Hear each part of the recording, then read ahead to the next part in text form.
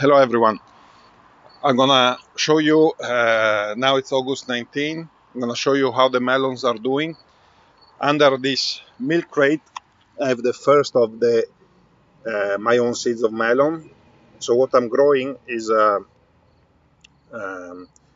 melon that I think it got cross-pollinated between two varieties that I was growing, and I saved to see if it's if it maintains those quality or if it reverts back to the mother plant. Now I have 5 or 6 plants of these seeds that I saved.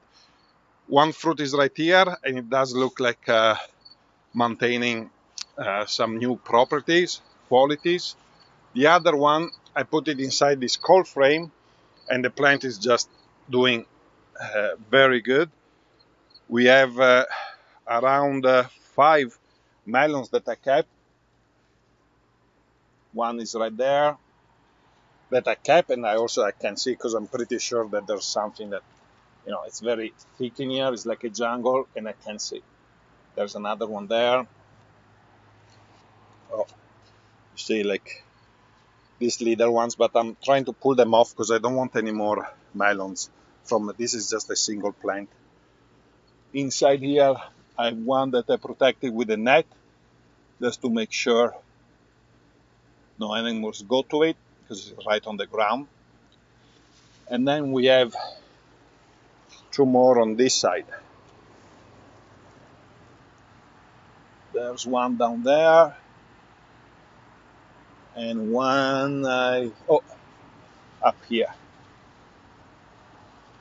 Okay, so this is a cross between a Montreal melon and a Noir de Carme. Now, on this side of the garden, I have another 2, because I'm testing different environment. Like you saw, one is in a cold frame, another was just in the ground, but kind of in a shelter position. This one, they're growing in a black grow bag, and at the end of this tunnel, so there was also the plastic at the beginning of the season.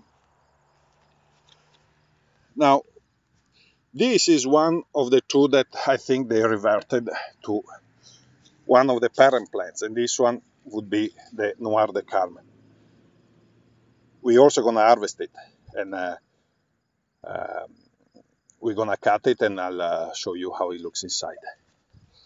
So that's the first one that I'm not going to save the seeds, because I think it's just reverted to a simple Noir de Carme. And this one, I'm not sure about. I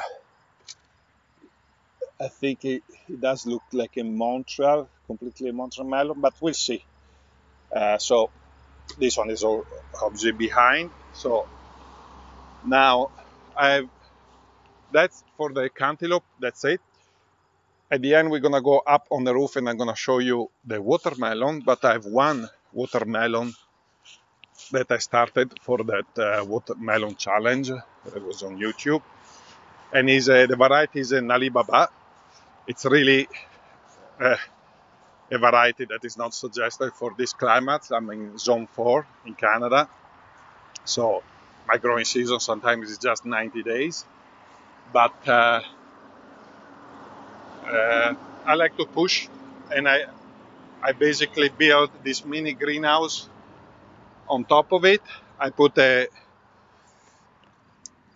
plant inside the black plastic bucket to try to absorb as much heat.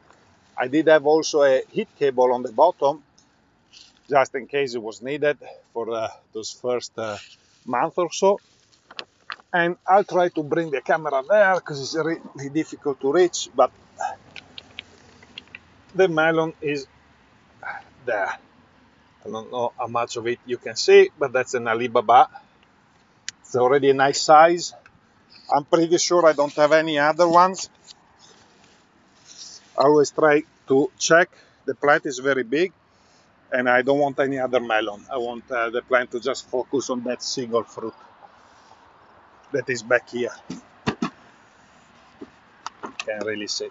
Anyway, so those are the melons that I have down at ground level. Now we're gonna go up on the roof. And here we are on the roof. You can see the melons. So this is a variety that a friend of mine saved the seeds from a melon he ate. I told him I don't know if it's worth to saving because I didn't know if it was in hybrid or what. Um, the tender is actually already drying, but I'm pretty sure it's not mature. I'm gonna still leave it on for a bit. Probably it's gonna be the first one though to mature, I would guess. I don't know. I have no idea even which kind of variety it is, you know. So let's see if it leaves an indentation. It does.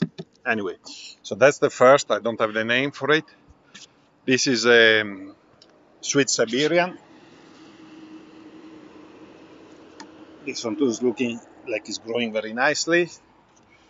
Now this one, let's see if I remember, or actually not, I don't remember. Let's see if I find the label. Usually I put them on the inside. There they are. Okay, so this one is a favorite ball. It's one of the seedless one. It's looking nice. The tendril, I think it's still all green. Anyway, you can tell it's not ready. So I have one per plant in this case. This one is a sweet favorite. Is that oblong. I don't know what's going on with this plant this year because he waited so long to flower and set fruit, and then he set like 10 fruits. I had to go pick them, and they were all kind of misshapen. So I did keep two, and 1 and 2. We'll see how it goes. But yeah, this year, this is one of the. Look, it's still putting fruit. So usually it's an early one. It's one of the first to start to set fruit. So I don't know why I did this year, but we still have a couple of good-looking fruits. This is another favorite ball, and so those seedless. Even this one, I kept one, so that the plant focus on just bringing that to maturing. And this is I think it's a new queen. It's supposedly an orange, but this is really small. I have another one. That's true. So I'm gonna keep two on this one.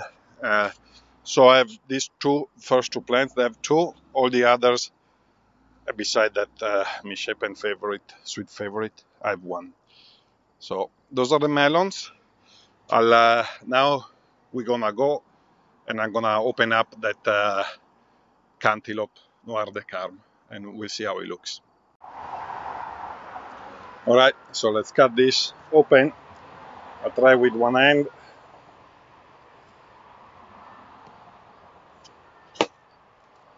There you go, beautiful.